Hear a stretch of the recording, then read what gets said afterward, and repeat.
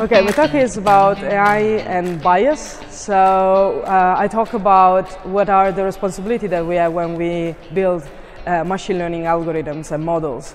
And I start from the idea that AI learns as a child, and that basically when a child learns from everything that is around him and from the experiences that he makes and everything. So society and even the way you think or the people you encounter in your life may influence the way you see the world.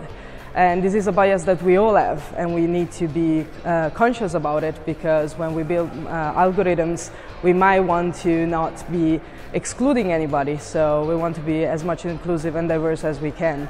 And so the idea is to start from a very simple example that happened to me actually, that was buying a toy for my niece, and then getting to actually understanding that may be a problem when we build a machine learning algorithm, and then we need to be conscious about it. So basically, the idea came from me going inside a toy shop, and if you see, the toy shops are basically divided in two.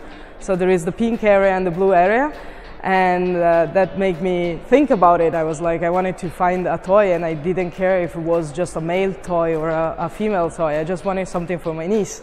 So I started talking about it, and I tried using, I'm a sort of a scientist, so I tried to use the data that I have to see what happened if I give the toy catalogs to a machine learning algorithm that is able to recognize what is in a picture.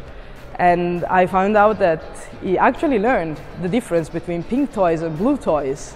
And that actually was not the point I wanted to have, but it made me thought about it. So what happens if you actually don't think about unconscious bias that you have by society and the way you grow up when you create an algorithm? You may discriminate someone, or a religion, or a sexual orientation, or whatever.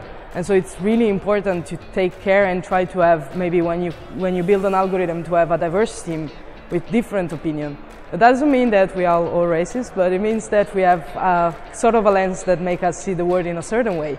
And everybody has a different lens. And you need all the lenses to understand how actually the world is, because we are a diverse environment, and that's really important.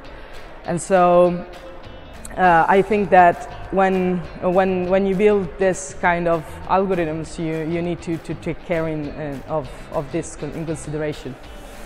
So.